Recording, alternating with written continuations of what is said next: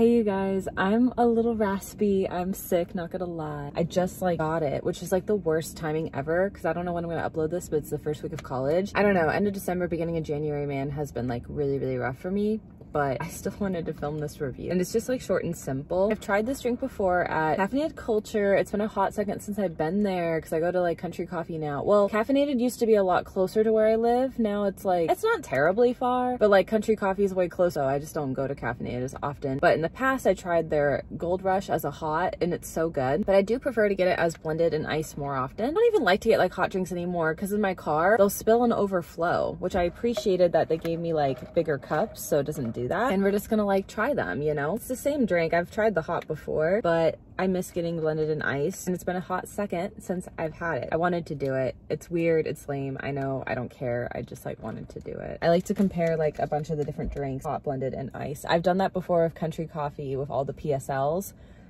Just call me a weirdo, I don't care. But you never know, sometimes textures for drinks are all really different. You know what, I'm actually really sad now because I actually was gonna give the other drink to my dad, but realizing that I'm so sick AF, I cannot do that. So they're both for me, yay. If I have extra drinks, I'll give to my dad sometimes, but I'm sick, so then I never do that. Unless I don't drink it, but I'm going to. Okay, so let's do the blended first. So let's put the straw on the ice. We have to do a whipped cream taste test. Ooh, that whipped cream.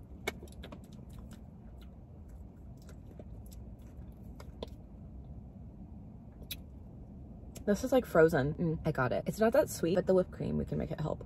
We're gonna mix the whipped cream. I did want the ice to be sweeter, so let's hope that one will be. I've gotten blended sweet in the past, and sometimes it could be too overpowering. So I like how this one's more on the coffee side. Okay, now we're gonna try the ice one. Let me put the lid back on this one. Okay, this is the Gold Rush iced.